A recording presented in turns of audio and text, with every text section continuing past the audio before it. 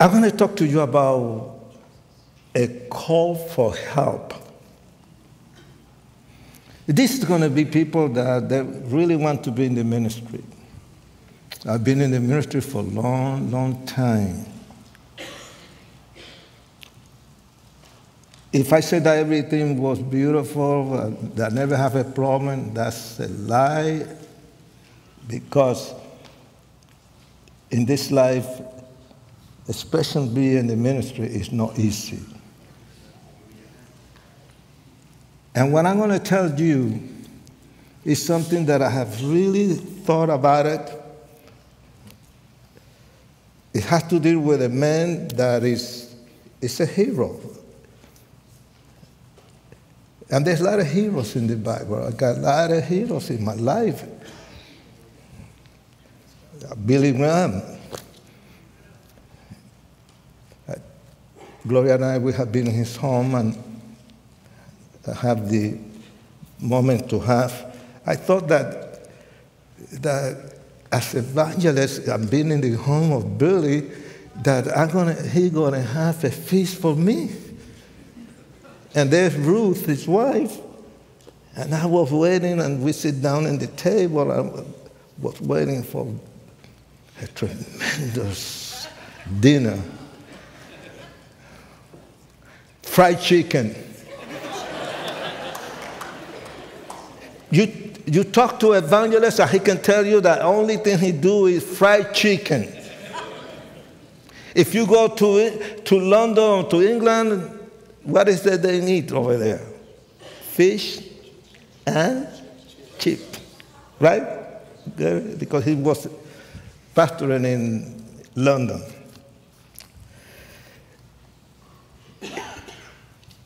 David Wilkerson, my spiritual father.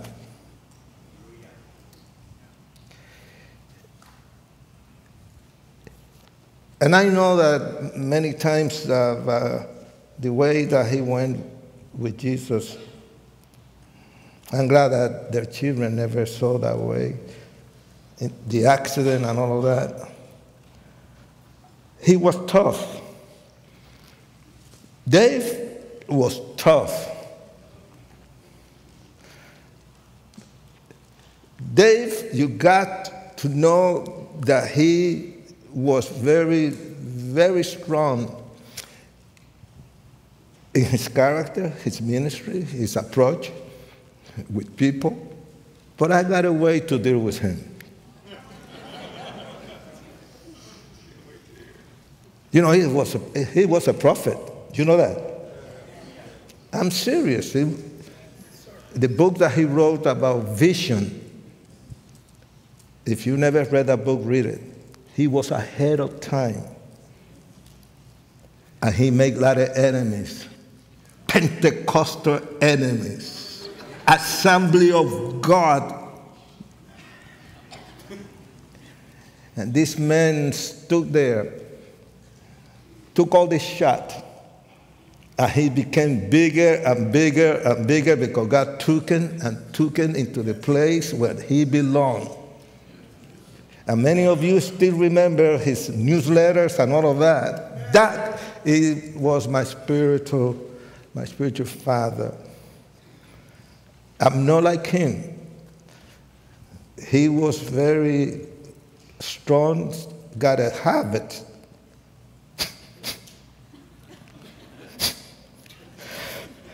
I said, Dave, what are you doing? Remember? And when he don't like somebody, go. I thought that was a strain.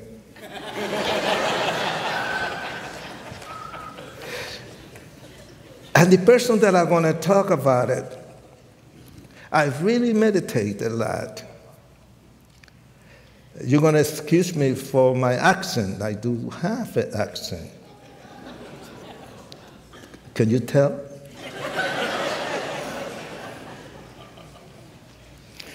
What you say, Cindy? Cindy, what you say? A little bit. Oh, a little bit, okay. But I like it. It's a sexy accent that I don't know how.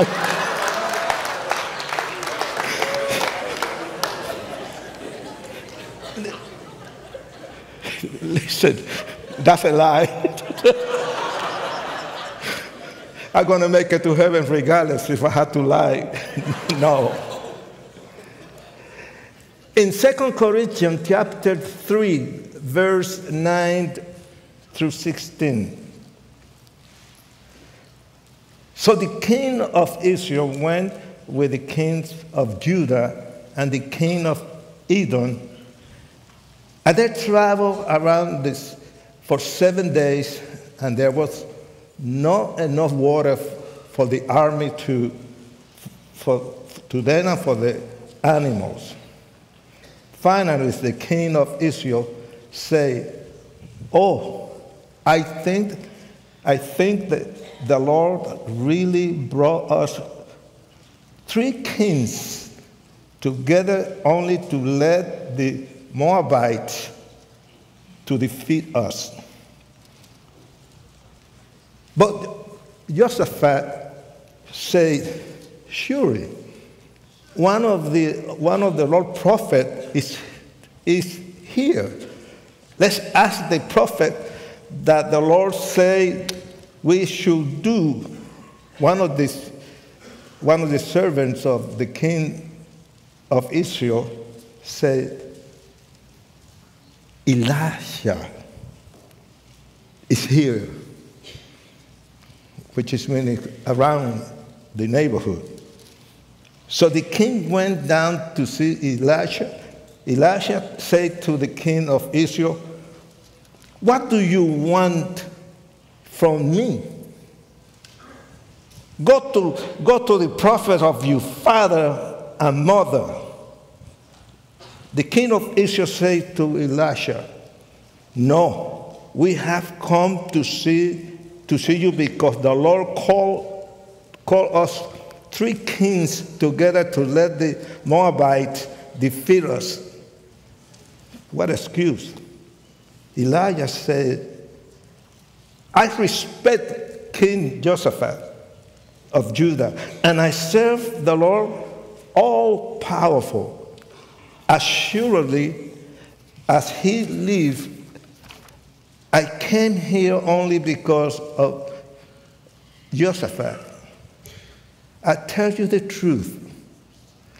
If he were not here, I will not pay any attention to you. I will ignore you completely. But now, bring me someone who played the harp." I was here in the first service when Pastor Gary was talking, and he went with something that I wasn't expecting, but it was beautiful to introduce us to a worship way, to let yourself, loose, to praise the Lord, to be thankful, be loose, let your hair down. That's what he's trying to say. That many people that were bald here, and they were like this, I'm sorry, forgive me. If you don't forgive me, you're not going to make it to heaven. Please.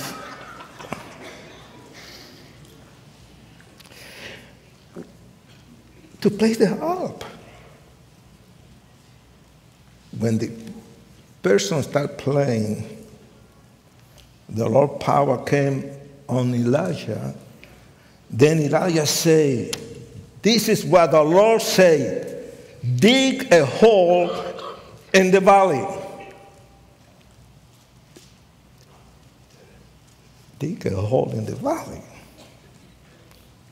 Elijah was a type of prophet that he learned everything from the master. He was disciple of one of the greatest evangelists, Elisha. During the ministry, And the Bible tells us that Elijah was taken up to heaven, and in that area leaving Elisha behind. And there's one thing, Elisha didn't want to really leave him. Every place that he go, oh no, I'm going to go with you. Oh no, I'm going to. There's something in the life that he learned. He had to be the one who take the mantle and be the successor. At that time in the ministry, Elisha was very wise because he wasn't satisfied enough. He asked for a double portion of the Holy Spirit, which is mean the anointing.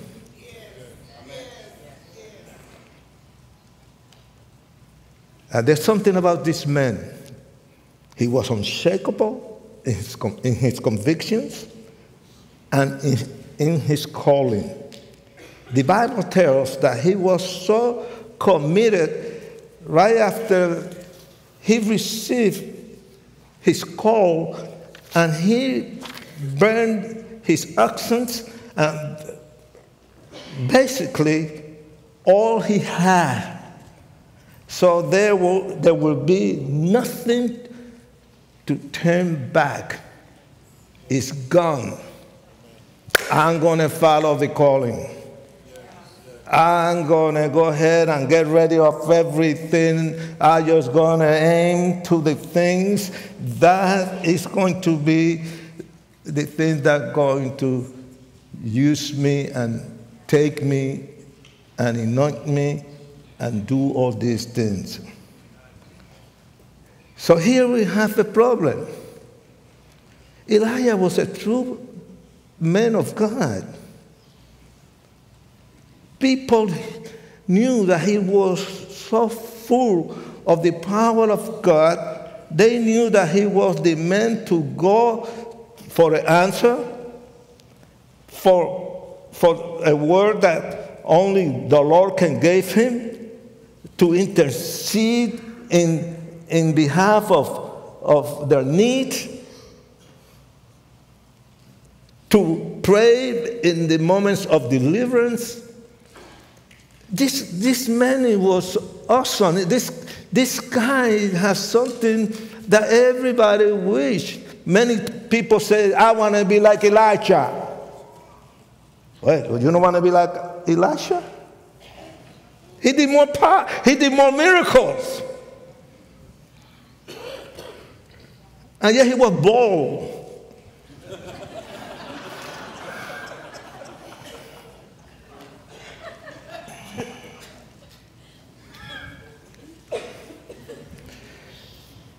King Joram is the king of Israel and the son of the wicked king Ahab and his evil wife. What was her name? Is any mother in this place, if you have a daughter, do you call your daughter Jezebel? Tell me. Anybody here that have a boy, do you call your boy Judah?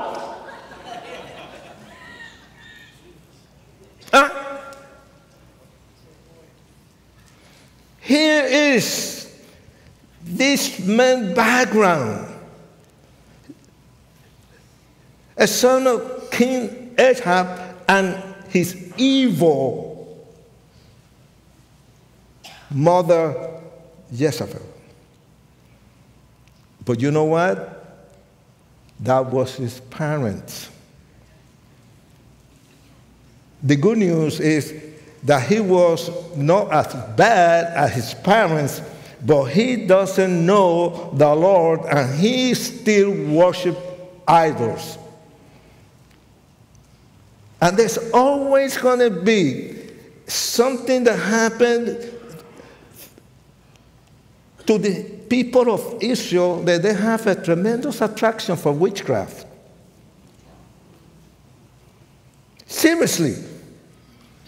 Because a supernatural type of thing, because that was the custom, that's the way they left with all this hang-up.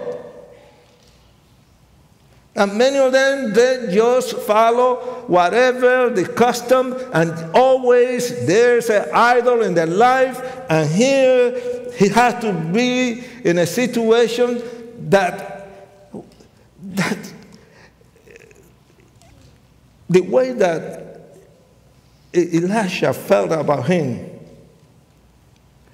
And here, King Jehoram was a problem with the neighboring country of Moab, rebelling against him. So he asked the king Jehoshaphat and the king of Edom to join him in a fighting for the people. But when Elisha see Joram, he is angry. Look at his attitude, the changing here.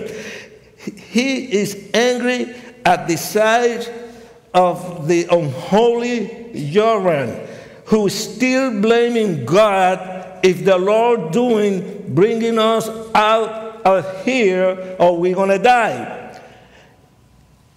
Elijah burned with a holy anger, and the godless king of Joram, and this is what he said: why should go,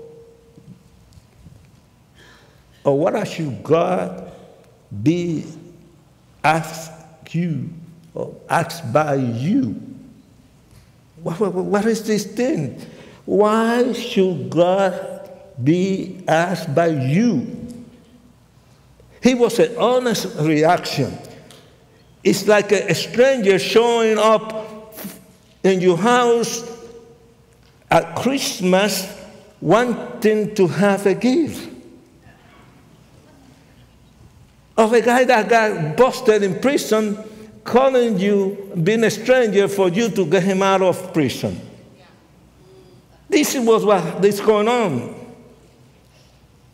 But lucky for the king of Israel, there was somebody here that he very thankful. Elijah knew, and Elijah knows Jehoshaphat. Respect him. Respect the Lord. And value his life. And out of all this respect for Jehoshaphat, Elisha agreed to help them. He knows he wants to really hear from God. And you know what? 29 times is the only man Elisha have been mentioned in the Bible. 29 times. He broke the record. He broke the Super Bowl.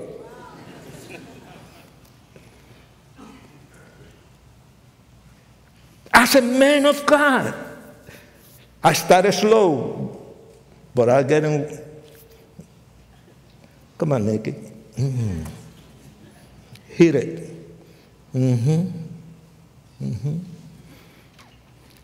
You see, there is a man that he was very straight.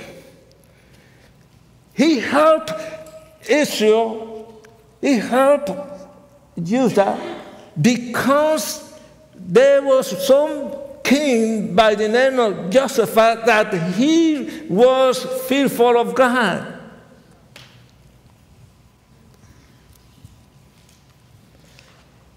He knows that if he wants to hear from God, he needs to come, because this is what happened to Elisha.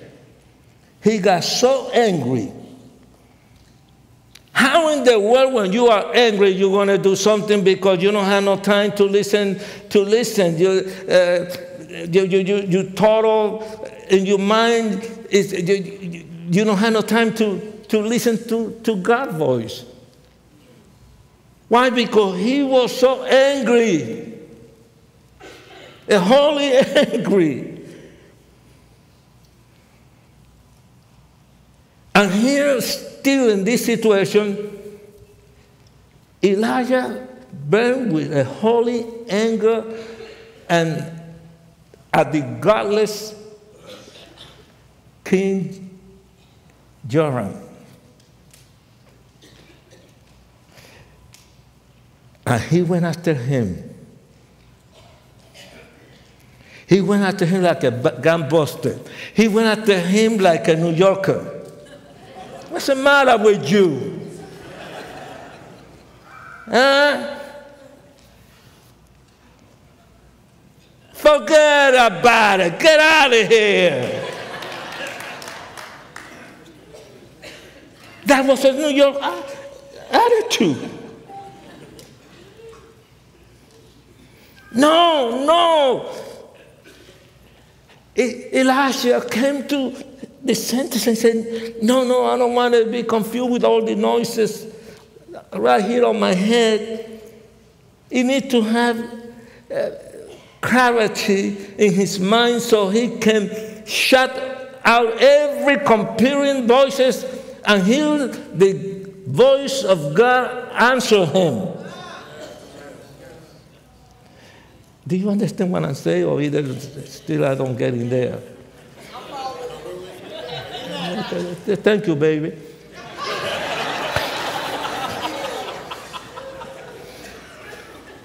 I'm sorry, Gloria. It is, you cannot listen. I don't care how big you are, that you're going to be around a lot of situations in your life that you're going to go confused and you don't know what to do because you hang up and you involved in the things that you think you, unholy king, get out of my face. No. No, I got advice for you. That's not the way it is. He has to do something, and that something has to deal with a need. And the man, the king, Jehoshaphat, that asking, because he respected, but still through all of this turmoil that was going, he really don't want nothing to do with the king of Israel.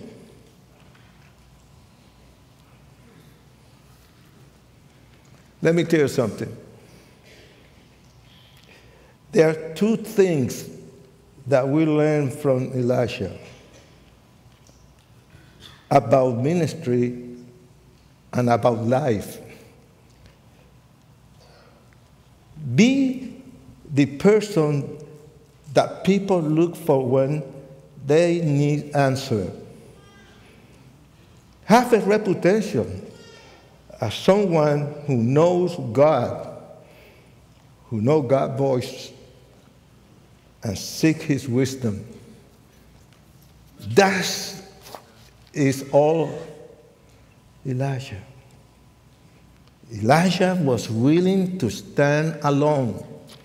And let me tell you something. That's the hardest thing in this life.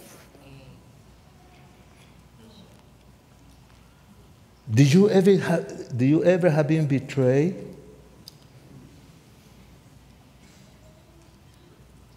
By somebody who you love? You got to stay and willing to stand for whatever your conviction, whatever your calling in your life, because right now, the United States of America is in trouble. Right now, we are confused. Right now, the educational system is all the way down. Right now, we have problems of identity. We don't know who we are. I'm a man.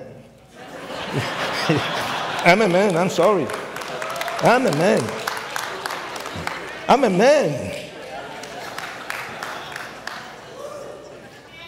I don't need no operation.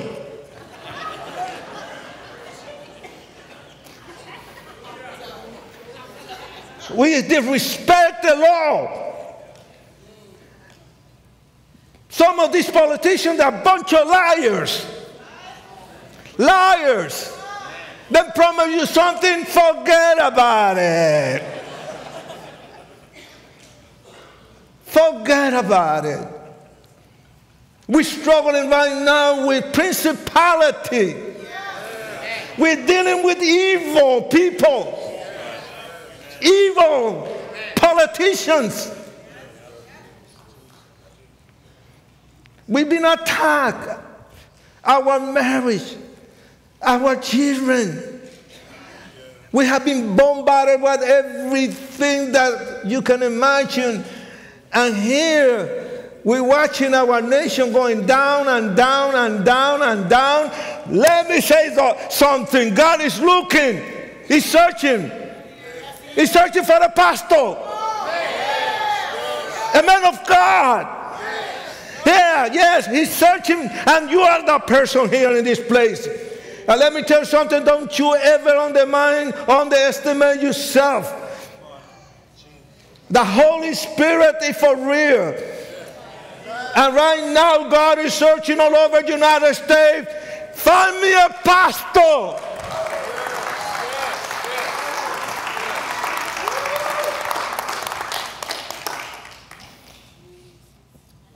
Found me.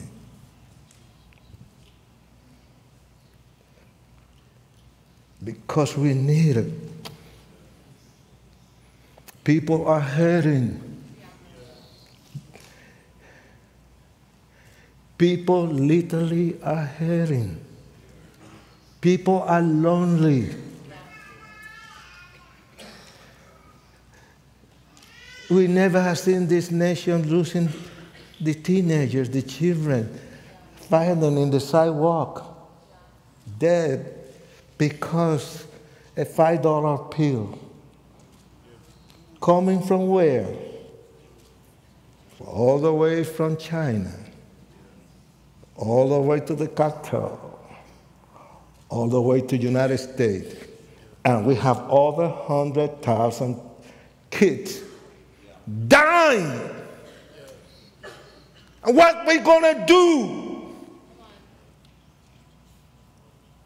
Find me a pastor that stands for righteousness. To stand for what is right. We need men, Elisha.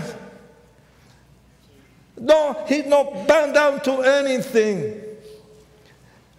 You know, when you listen what happened in Nicaragua, then this, you told me this. I forgot your name. Your name is. I get it. You told me that about the arresting the pastors. They're throwing them in jail. America is losing it. That's right. That's the reason Elisha has to really say, hold it. I'm losing it. I better get it together. There's a lot of things going to my mind here. I'm telling this Kim, if I have a word to go to hell, it's ungodly. It's not good for nothing. Well, this is the nation. We have a nation full of godly people. And let me tell you one thing about the demon dimension. The demon dimension comes in different forms. Because I was born. I was given birth. It's a possession sometimes that comes slowly, but then possess you and take you. And then in the end, you loosen it. You began to worship the devil. That's the reason this is dangerous. We need to do something about it.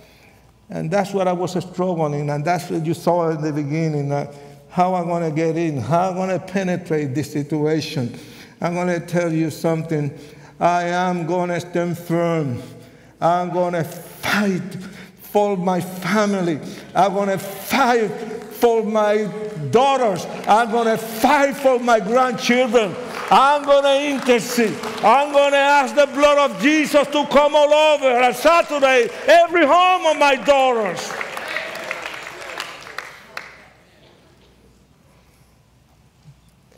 And there's no exception to the rules.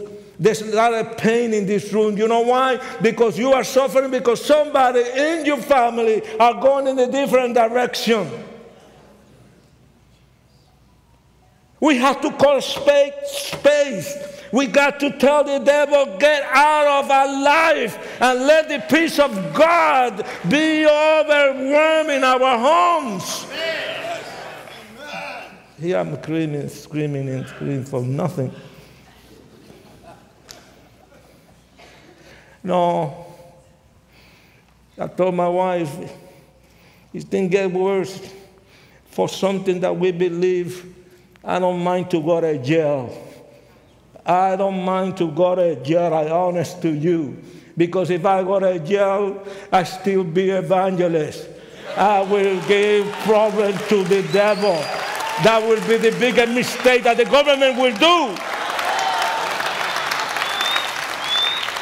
Are you willing to lay your life down like Jesus did? Are you willing to stand up for righteousness? Are you willing to just confess your hang-ups and turn to God, burn everything?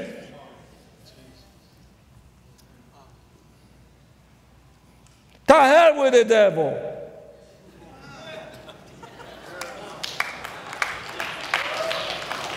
It has done a lot of damage. And we are letting him doing it. No.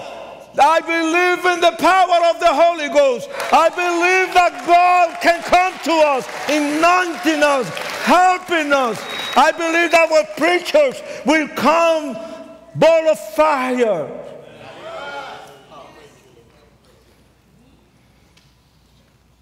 I don't care about my accent. It's an accident.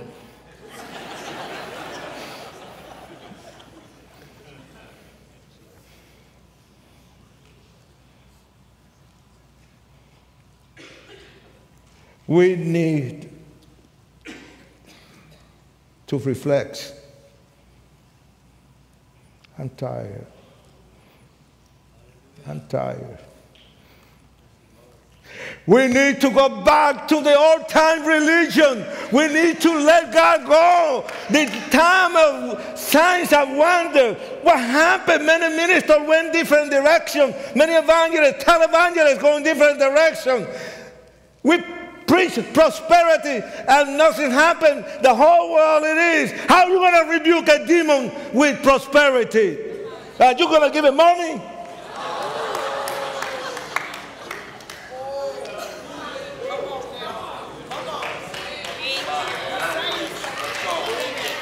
Find a pastor. I'm all right, Tim? Do I got your blessing? Gary? Cindy, just sit down and relax. Take a walk on the west side. Kelly, I'm going to need you in just 10 minutes. All of you guys. Because I run out of space. I don't know how long I'm going to be in this earth. But I'll tell you one thing. With all the things that I went through,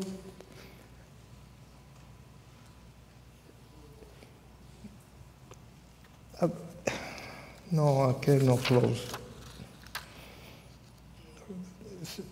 There's something about Jesus. I love him. I want to tell you that you're not alone. You're never going to walk alone. Amen. As long as you put Jesus first in your life, in your marriage, in your family. I'm looking tonight for one person here, or so many people here. Remember what Martin Luther said? With God, one is the majority. We are not the minority. In God, we are the majority. You standing as an individual, let me say, you are connected with heaven. You are connected with the anointing. You are completely. Let yourself go. Just let yourself be used. Burn your pride. Caramba.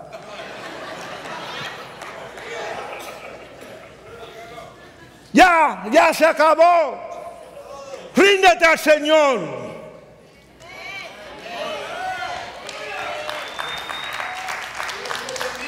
Stop playing games. Stop playing the game of holy macaroni.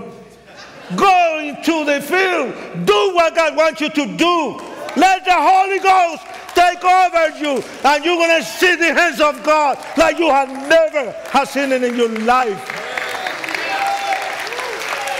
Don't underestimate your wife. Don't underestimate your children, because the Holy Spirit will come when less you expect it.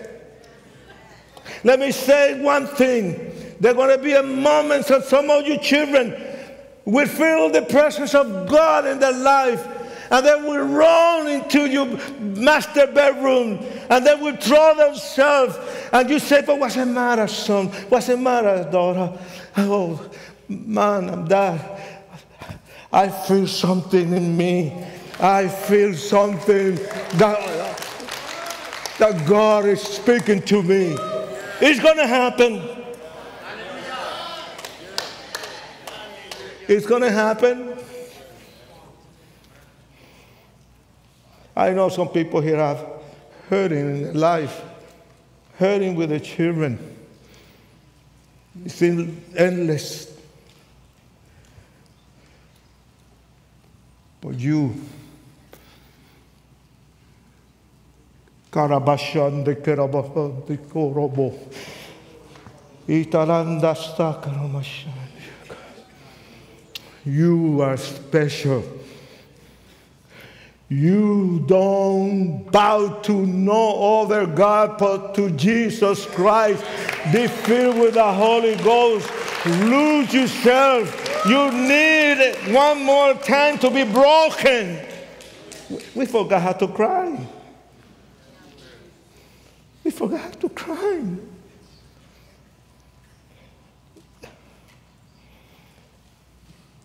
Jesus was a great example of this.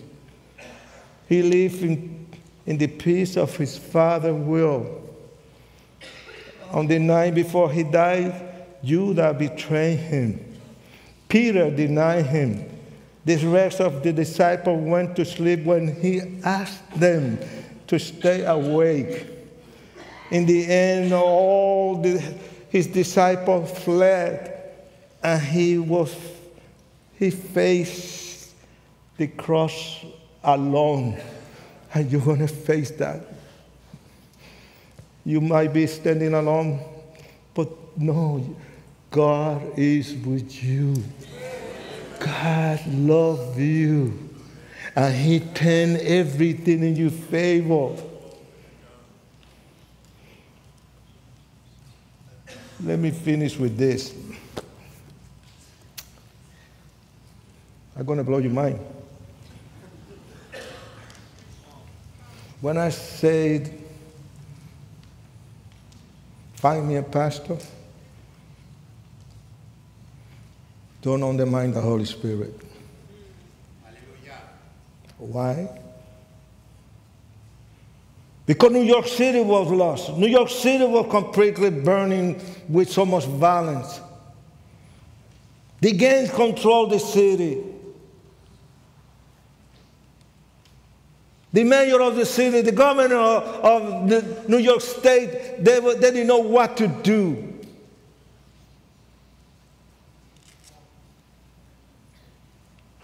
You know what they did? They opened clubs. So when they opened this club, we used to go over there because they want us out of the street. But we used the club for plant our bottles. The psychiatrists, psychologists, I mean, they give everything. They didn't know what to do. New York City was burning. And there was an article that came in Life magazine about the gangs. And the guy that was killed was Michael Farmer. That our gang used to fight them. It took that for a wake-up call. He wasn't a slick, streetwise. No. New York City needs a pastor.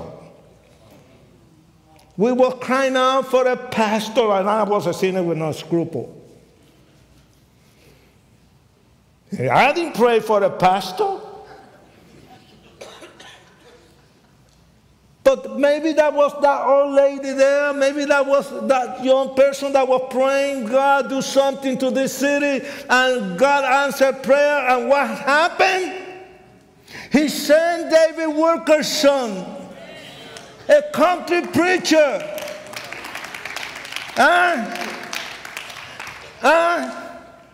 A country preacher. Skinny. I'm sorry, Gary, but that's the truth. Your father was skinny. Sheep, like a spaghetti.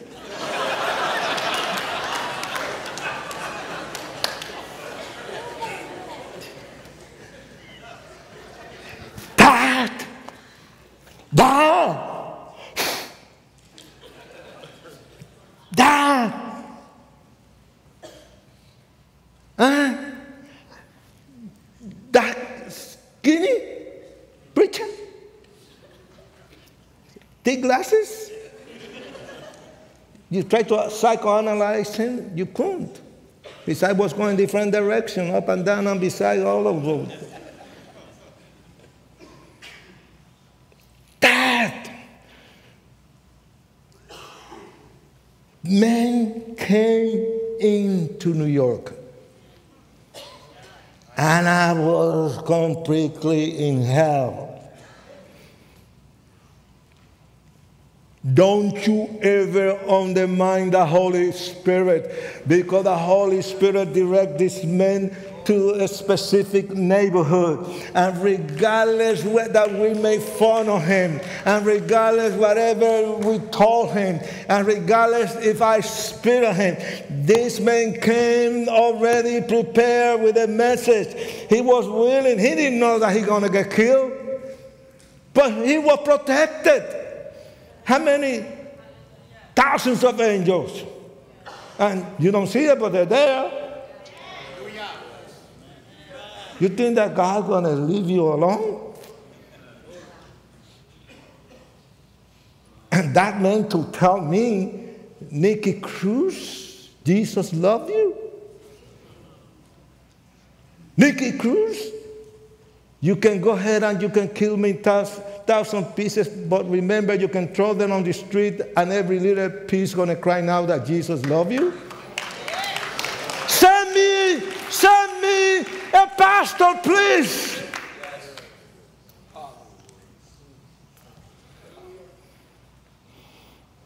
Send me. I'm hurting. I'm burning. I'm in hell. My mind is gone. I'm in a curse. I cannot sleep. Drug is not enough. Violence is not enough. Girls is not enough.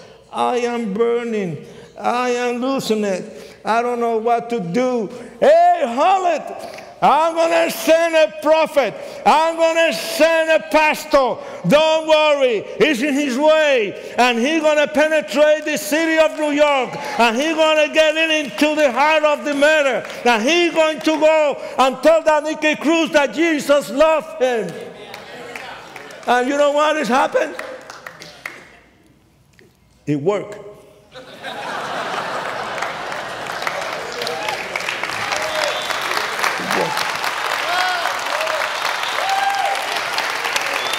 I thank God for David Wilkerson. He's right now in heaven waiting for me. Just wait a little longer, Dave.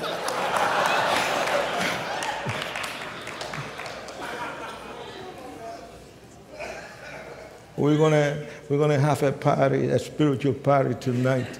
We're gonna go crazy for Jesus tonight. We're gonna lose.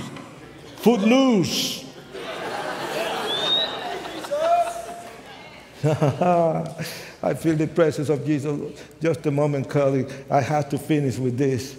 I had to come over here because I've been looking at over here at these guys over here. How you doing? How you doing? You doing all right? Amen. Let me just say, with all my heart, with gratitude, Wilkerson didn't know what he was doing. He didn't know where he was putting the finger. He was putting the finger in a curse. And tonight we're going to put the finger into that curse. Tonight. David Wilkerson never knew that I came for a background totally possessed by the devil. My father, my mother, I saw them do miracles, not in the name of Jesus Christ. I saw my father heal people, not in the name of Jesus Christ. We were scared to death.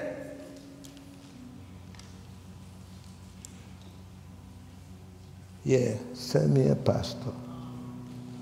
Send me David Wilkerson. And there's a lot of Wilkerson here.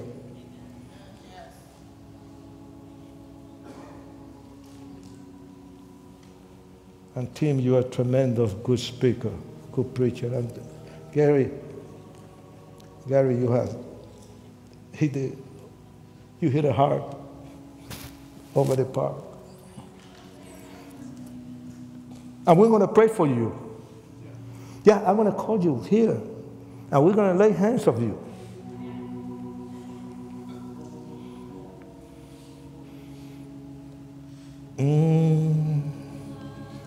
Hallelujah.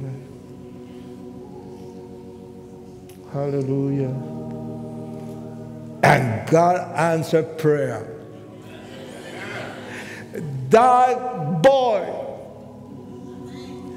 that loser, came to Jesus. That one went back to my parents' house, and the house was demon possessed. You can feel, you can smell the blood of animals, of all the sacrifice that they did. The sound of my mother's voice always was there, laughing. I honestly believe that my mother was possessed and she was strong in witchcraft. But I believe that the devil is good in blinding the people. I do believe that my mother loved me. Although she has a split personality. And the Lord answered prayer. Amen. Wilkerson never knew. Forget about Nicky Cruz. I'm a miracle. Yes, I'm a miracle. Oh, Jesus went straight to the rat hole of hell and he pulled me out of there. And now I'm going back to Puerto Rico to bring my mother to Jesus Christ and to curse that was completely bound my family. And to wash my brother given their heart to Jesus Christ, and to see 3 of my brothers being the minister of Jesus Christ. 13 of my brothers gave their life to Jesus Christ. What else God can do for us that He has not done?